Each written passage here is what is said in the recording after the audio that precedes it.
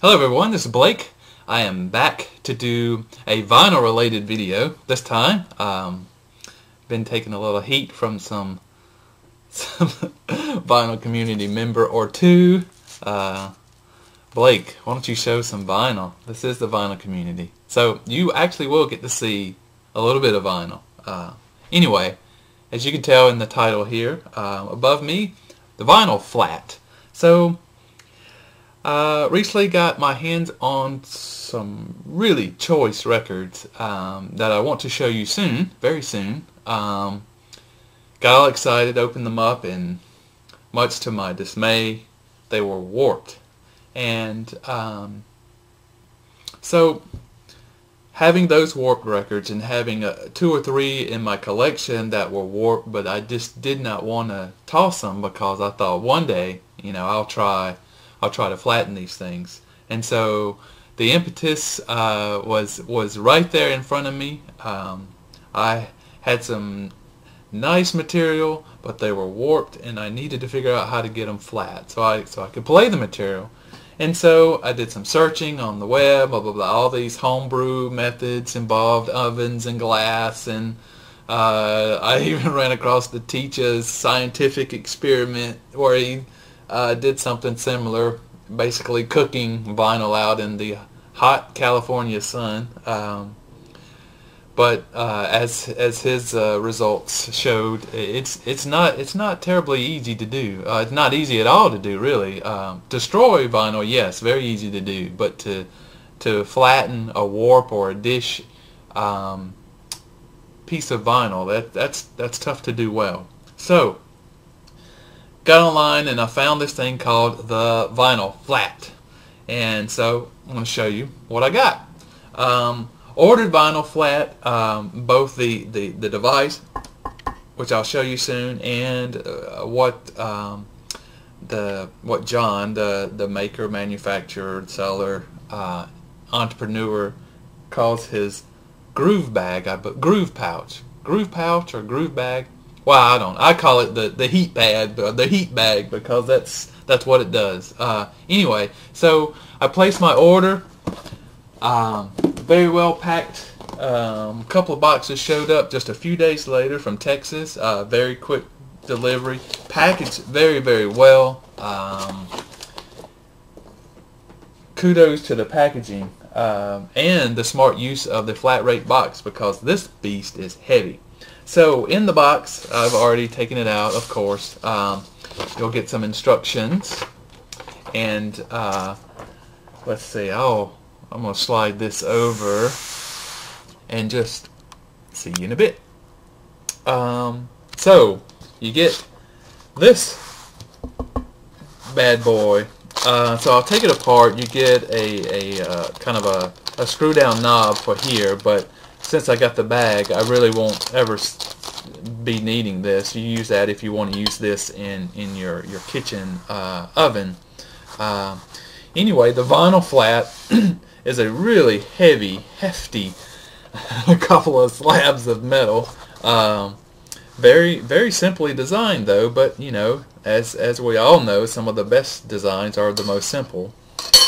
Wing nut, which holds the top down, and a little washer there, and you see under that you've got a couple of I believe this to be felt. It could be something else. I'm going to assume that it's felt because it looks and feels like felt. And then the bottom piece, and here's the screw and bottom. No magic here, just a really nice simple design. Oh, and a bag to put it in for storage when you're not flattening or attempting to flatten your records. So that's what you get for the vinyl flat piece. I'm gonna put this together, and I'll show you what the groove bag, the heated bag, looks like. So I'm gonna slide this over, and I'll pull this out. So in the second package, you end up with essentially what looks like the same type of bag, but with a heating gizmo inside of it. It's also Velcro sealed like the other bag over here that comes with the vinyl flat device. And then a power supply and cord to run the heating elements in here, and then instructions on how to use the heating thing. So basically it's a very simple idea. You just pull this bad boy apart, take the record that you want to try to repair, and I just happen to have a piece of a really nice piece of music here, and you flop that down. Oops. Now you have to you are strongly encouraged to have a very clean record before you do this, like so. Flop this down, tighten it up just to keep it together. It doesn't have to be tight by any means, because the weight of this, I'm going to this is probably, oh, I'm terrible at weights, but I'm gonna say 12 or 15 pounds maybe. Could be a little more, I'm not really sure. Anyway, you take this then and slide it inside of your heated bag, like so, inside, sealed, and you plug the bad boy up and let it do its thing. So, what does doing its thing mean? Well, that's where your patience comes in. Now, if you just get the vinyl flat by itself without the heating pad, there's a chart here of different brands and periods of vinyl releases, mainly in order of their weight in grams, and then you get a suggested amount of time in the oven, your kitchen oven, at 150 degrees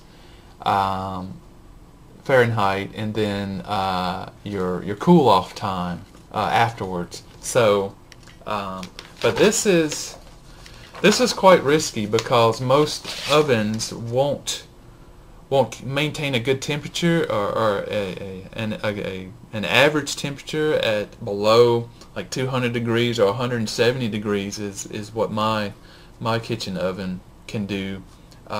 So you'll have to kind of keep turning it on and off to try to maintain that 150. I didn't want to do that because you really can cook your vinyl if you're not paying attention.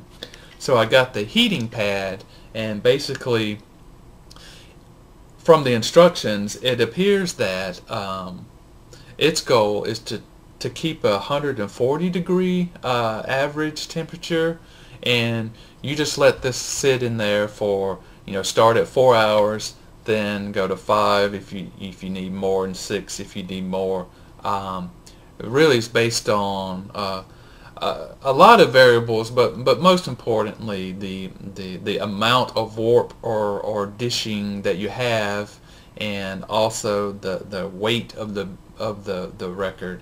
And I've done a couple of tests, and I'll show you one of the tests on some mid-60s Atlantic releases, and they are 150 grams. And well, let's cut to some video, and you'll see what I did. So I'll be right back. So I'm going to try to show you this with a different camera. This is the wobble or the warp that I want to repair, and I don't have my amplifier on, but I'm just going to show you the rise and fall of the arm there, and each time it rises up it bounces. So let's see if we can get this fixed.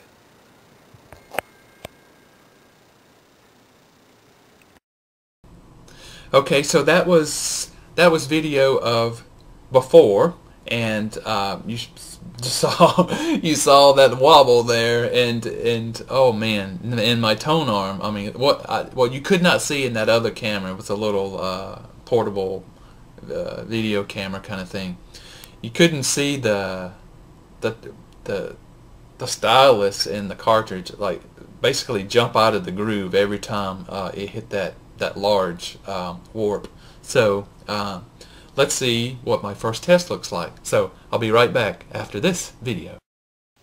So this is Blake back checking out the record after a 5-hour flattening session with the heated bag, the groove pouch, I think it's called. So most of the wobble is actually out. I bet this is playable. Let's see what the needle looks like.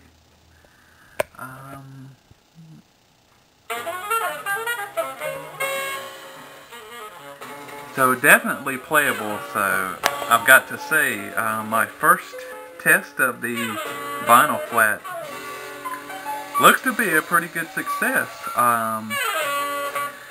You know, personally, I would like to get that wobble out, you know, do a little bit more. I guess according to the instructions, I need to add a little bit more time to get that wobble, that final wobble out.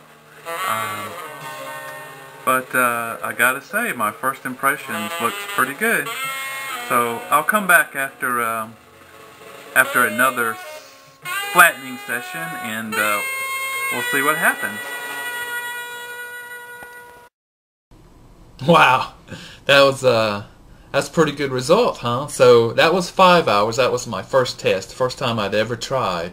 And as you can tell from the video, quite a bit of the warp is out. But like I said in the video, I want it flat, right? This doesn't say vinyl almost flat.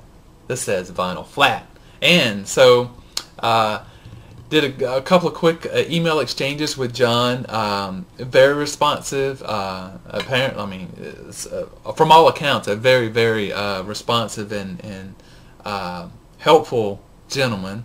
Responded. He says, "Well, I'm conservative. Let's go 6 hours." And so I tried 6 hours, and we'll cut to some more video. Here's what happens after a 6-hour test. So here I am back after a 6-hour flattening try, and I've got the record on the turntable, and as you can see, or maybe you can see if I will quit wiggling here, this record is about as flat as you can ever believe that it would be. In fact, what you see wobbling there is not the record itself. It's actually the felt pad that's under that it gives it that wobbly look. Right now, hold this still. You can see that that tone arm is barely moving. I gotta say, I can't imagine that this is gonna get any better than this. In fact, it's probably flatter than some of the other records that I had absolutely no concern about. So, verdict, fantastic. So, I'm going to do a couple of more records and see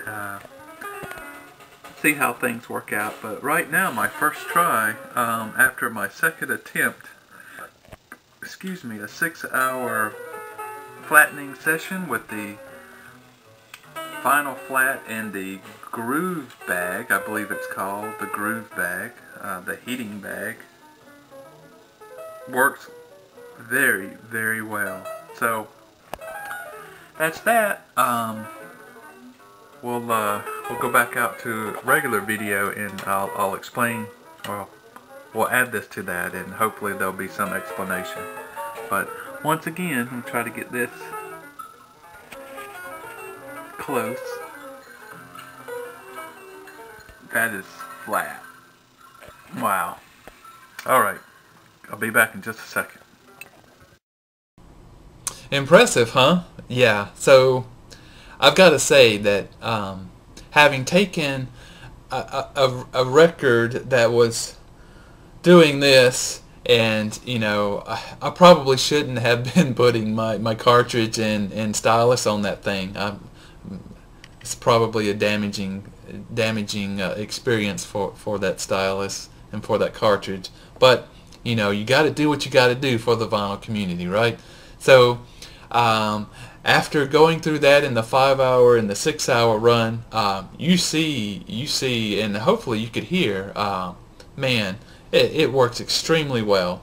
And I did another, so I had another warped record, pretty much the same level of warpedness, pretty bad. And I just went straight to a 6-hour run today. Started it this morning and checked it out about an hour ago.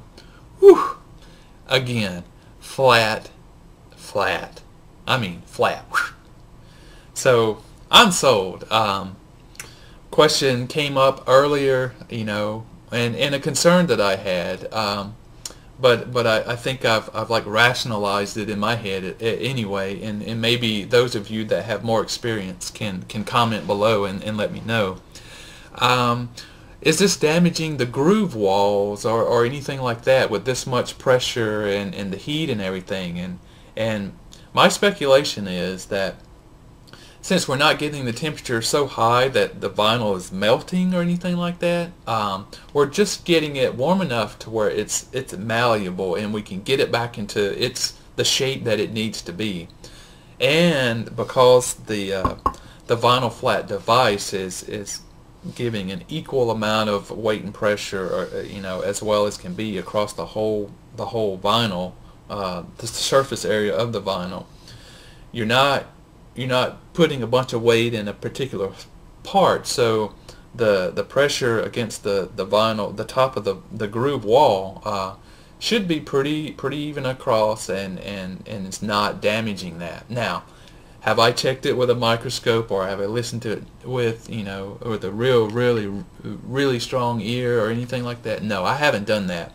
But I can tell you that those two records that I had before, that I've used this with, they were not playable. I mean, you can't listen to something when your stylus is bouncing off the groove and finding another spot as it's landing. Unlistenable. Now I can listen to them. So later on, when I have more experience and more time, I will pay a closer attention to the results, and then I'll report back if I have any concerns, of course. But I got to tell you, the vinyl flat, awesome. I mean, first impressions, man, this thing is going to be a lifesaver. So if you got a stash of records that you're keeping, or you've gotten yourself into a situation where you have a warped record or two and you really want it flat so you can play it or listen to the music, consider getting one of these. I'll have some information on how to get to the Vinyl Flat website. It's very simple, vinylflat.com. And do consider it.